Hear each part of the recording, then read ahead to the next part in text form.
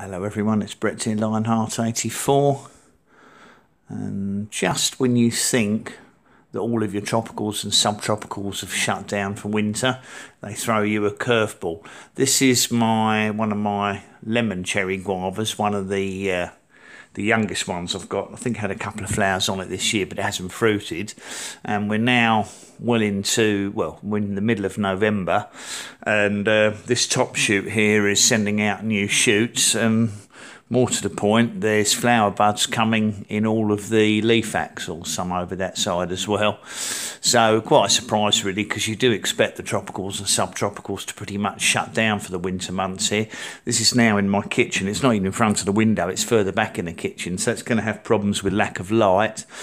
But it looks like it's determined to looks like it's fairly determined to send some flower buds out. Whether or not they'll get to the size of opening or even set fruit is debatable. I had a lot of flowers on my red strawberry guava last year, and that didn't.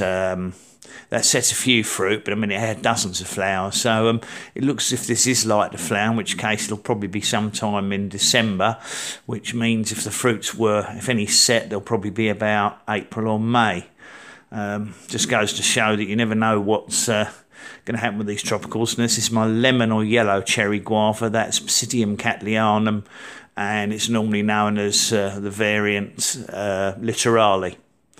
That's the yellow fruited one.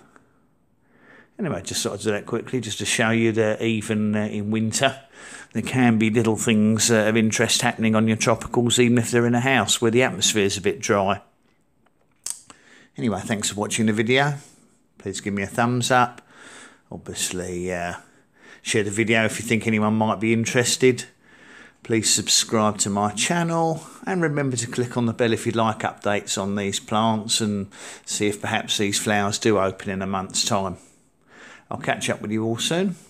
Brett out for now.